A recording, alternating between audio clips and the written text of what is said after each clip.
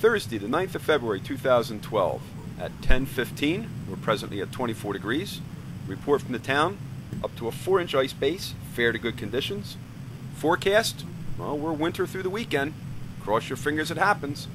They're talking 13 degrees tonight. Snow through the weekend with single digits and below zero at night. So hopefully we'll get some snow out of it. And this is from yesterday. Wes had the camera out. And you can see the best way I can describe the trails is spring conditions.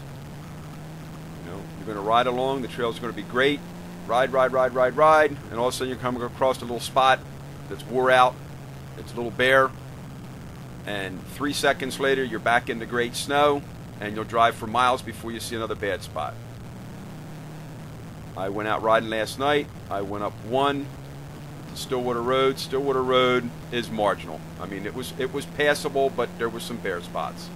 But if you go up the new trail, hit Stillwater Road, and then hop on the flow, you can get up to Beaver River and Stillwater without a problem. Rest of the trails I would give good.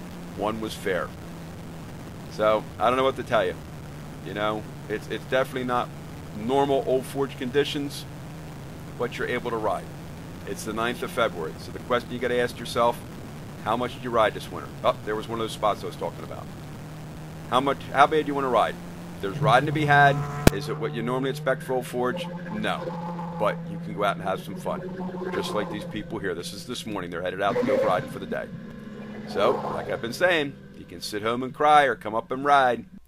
And remember, see ya.